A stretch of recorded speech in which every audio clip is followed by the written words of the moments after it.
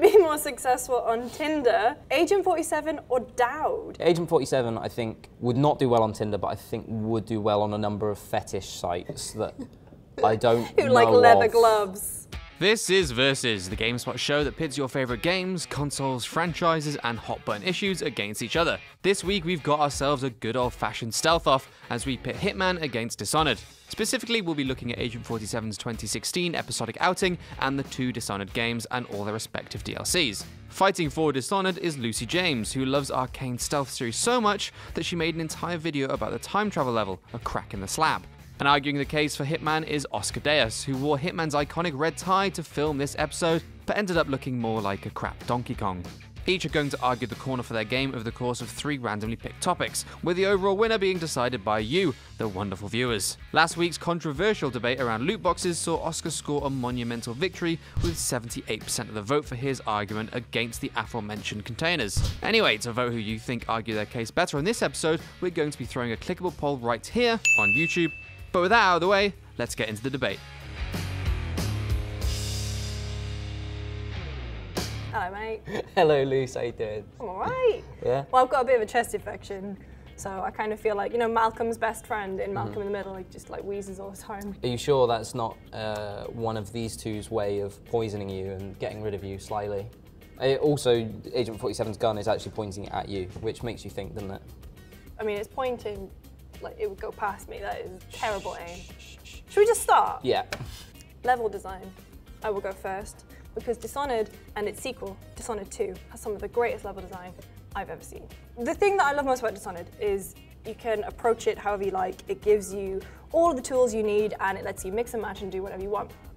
But that's not just, you know, to do with your powers, it kind of does it with it when it comes to levels as well, because there are so many different ways to approach every single objective. And you can, that's what I love about it, is the freedom. Like, it is a sandbox, it is contained, but there are so many different paths throughout each level that make it so interesting and make it so that I want to replay a level, because it comes up at the end with this really clever thing. It's like, oh, you did this, you missed this, you didn't do this.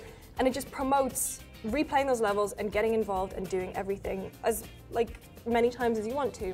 In terms of the actual levels itself, they're so memorable. Like in Dishonored 1, you had Lady Boyle's party. So the whole thing in Dishonored 1 is like, they pretty much played out very similarly. You would do different things, but the outcome would always be the same. But in Lady Boyle's party, which is like the memorable one, there was a randomization and you weren't sure which Boyle sister it was. And then they took that approach and applied it to pretty much every level in Dishonored 2.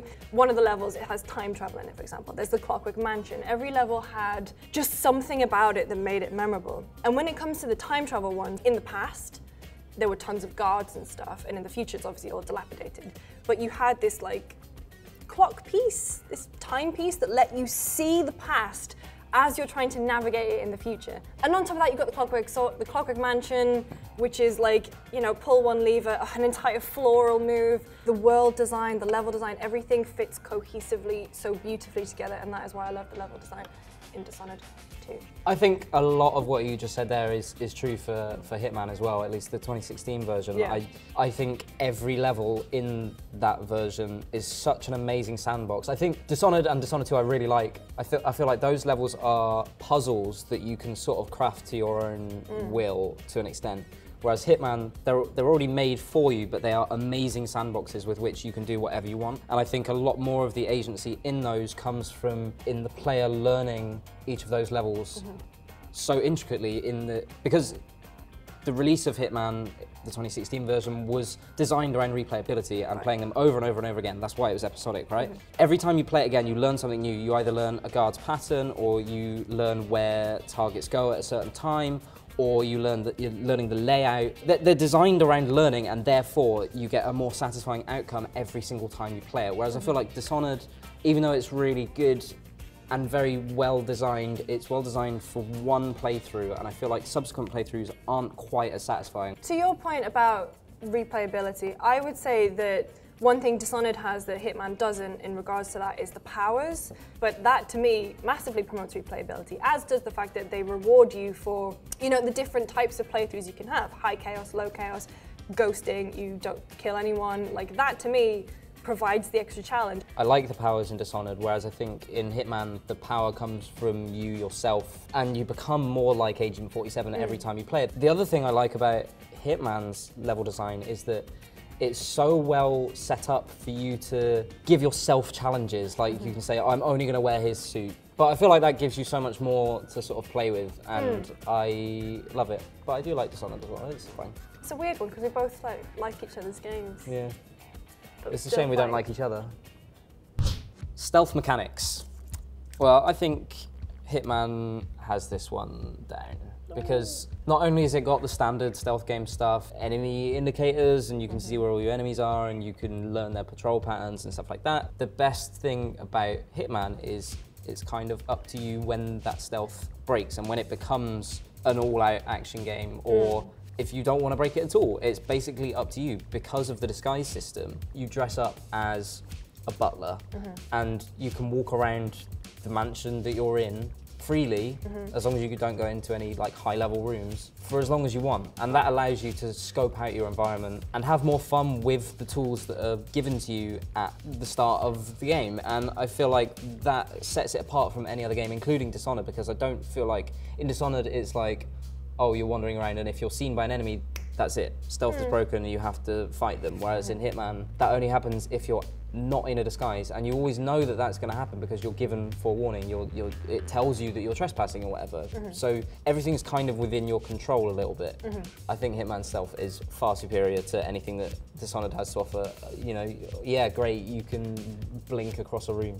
Great, I can do that in real life. You can't, I've seen you run. The thing I love about, so actually what you said there was actually quite similar to how you can approach stealth in Dishonored, in that there are powers that mean you can walk through areas, like in Death of the Outsider, Billy Lurk has a power. She can wear someone else's face and walk around. You have powers like possession, but also it gives you a different power. It gives you the eye power, basically, which is kind of lets you see, if you upgrade it enough, you can see like guards' patrol routes, you can see enemies through walls, you can see their cone of vision kind of thing. Again, I keep coming back to this, but that's what makes Dishonored so fun for me, is that it gives you the tools and it just lets you do whatever the hell you want with it. In terms of stealth itself, I think one of the big things that sets Dishonored apart for me is the movement, like not just the blink, but the way that Corvo crouches and moves around a level, can turn into a different creature or a different person to be able to move about, is so satisfying. I like that there isn't like a mini-map, there's an objective marker you can have on there if you want to. Not only do you have powers, but you can have like bone charms and runes where you can, like, I think I've read somewhere it's like hundreds of thousands of combinations of all these different bone charms that give you different powers. And to your point about being able to choose whether to be action or not, you can totally do that in Dishonored. You have a gun, you have a sword, you can go in just all guns and swords blazing if you want to. Do you think it's still fun when you do that in Dishonored? Because I always felt like the sword play and gunplay was a little bit kind of clunky. It's not the ideal way to play, but it's there for you if you want it. I don't want it. Don't want it? No.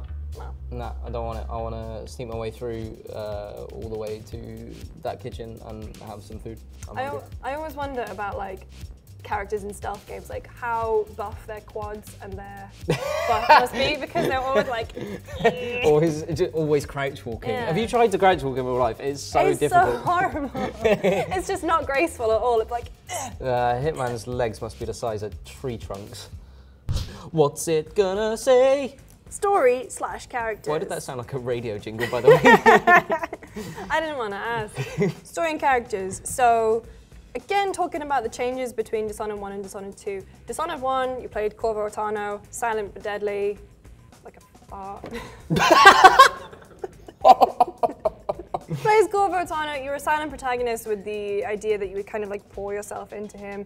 And the story itself like wasn't that strong, but it was good, and it was a great framework for the whole world, which is essentially, when it comes to the characters, I think the world itself is one of the strongest game worlds/game characters ever. Let me tell you for why. So like in the first game, you're in Dunwall. It's like this old, it's Victorian London, it's Victorian Edinburgh. And the world of Dunwall is so interesting. It's like built on whale oil, right? And so whale oil is this precious commodity. But then you come to Dishonored 2 and the story changes, the characters change. You can play as Emily this time, the daughter, who, after having survived and seen her mother being assassinated, has risen up, and she's now the Empress, and she's, again, trying to make this world a better place. And you're in Karnaca, which is, you know, in this like really windy region, and so it's powered by wind power, and it's... Same. Everything about that world is like, everything is so beautiful to look at, so intricate. All of the, like, the side stories that you read are so interesting that you want to really pour yourself into that world. But the framework holding everything together is so interesting, and the way that they've basically worked so hard to create this world, and just like how it's this great steampunk mix of like the old and the new. And I enjoy replaying because I always find out something new. That was a very good argument, and I agree with pretty much everything you said there, actually, because I think Dishonored does do story and narrative and characters really, really well. And I think this is where it differs most from Hitman, where Hitman's narrative is very, very thin, the overarching narrative across the whole game. The Hitman that came out in 2016 is only a third of a story. Right. Like, there's another 2 seasons to come. So it's sort of like the first act of a film. But that's what I like about it. I like the fact that it doesn't get in the way. There's a few cutscenes, you can skip them if you want. You're given enough context about each person that you're trying to assassinate, but I feel like other than that, the game kind of goes, you know what, you go ahead. You know, we're not going to get in your way. The thing that I do like is that you can create your own little micro stories within each level. Right. For example, with a couple of different characters, there might be family drama going on, or there might be corporate corruption, and then you just come in and as subtly as a baseball bat over the head, just chop straight through all that. That in itself is a much more interesting story to me than, oh, there's a princess and she became the emperor and got stolen off me. When you said you have like enough context to give to do the assassinations. In Dishonored, I prefer the way that they, like, everyone feeds into the bigger picture. Like in the first game, you're assassinating the people who arranged for the Empress's murder. You're working your way up to find Dowd and take him on in his stronghold. I prefer those narrative threads all coming together because it makes the payoff so much better at the end. That's fair enough, but I'll be honest, a bit like I did with Dishonored's story, I'm bored of hearing you drone on now. Wow. I'll just check out the Hitman movie for more interesting notes about Hitman. Let's not talk about that movie. Let's do as Oscar says and drift past the horror that is Hitman's cinematic record and onto who you think won the debate. Let us know by voting in our poll in the top right corner of the video, or if you're over on GameSpot.com, put your thoughts in the comment section below. It'll be your vote that decides who wins, so make yourselves heard. Right, time for this week's quickfire round, a series of dumb, fun questions written by the rest of the UK team. Let's see how Oscar and Lucy get on. Who would you rather have run your election campaign? Agent 47 or Corvo Attano? Agent 47 for sure, because Why? he would just assassinate all of your rival candidates, and so you'd win by default. Who would be more successful on Tinder? Agent 47 or Dowd? Agent 47, I think, would not do well on Tinder, but I think would do well on a number of fetish sites that I don't Who know like leather of. gloves? Yeah, exactly. That kind of stuff. He'd be a hit. His Tinder bio would just be blank. Yeah, 100%. And he'd have one picture from the back of his head. Who do you think is better at hide and seek? Corvo Attano or Agent 47? Corvo, because he can, like, you see these like grates we have all over the office? Corvo could be up there right now and we wouldn't know, because he can literally just blink up there. That's a very good point. I would say Agent 47 doesn't have the verticality. No, he doesn't, but he does have versatility in his disguises, and you never know, he could be dressed up as one of us right now. The red tie. Exactly. The red tie. Exactly. Maybe I'm Agent 47 and this is me hiding in plain sight. If you were an assassination target, what would the price on your head be? I'd be $1 million, baby. To who? To everyone. I'm worth that to everyone. Could you pull off the Agent 47 chrome dome look? No.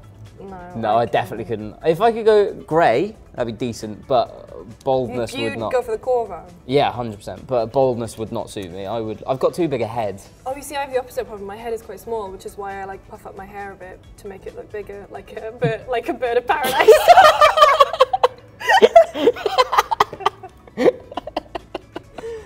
I'm gone. Remember to get your voice heard in our poll or in the comment section below and tell us who you think argued their case better. And if you enjoyed this episode of Versus, make sure to hit that subscribe button, as we'll have new episodes of the show every Wednesday. Thanks for watching. See ya!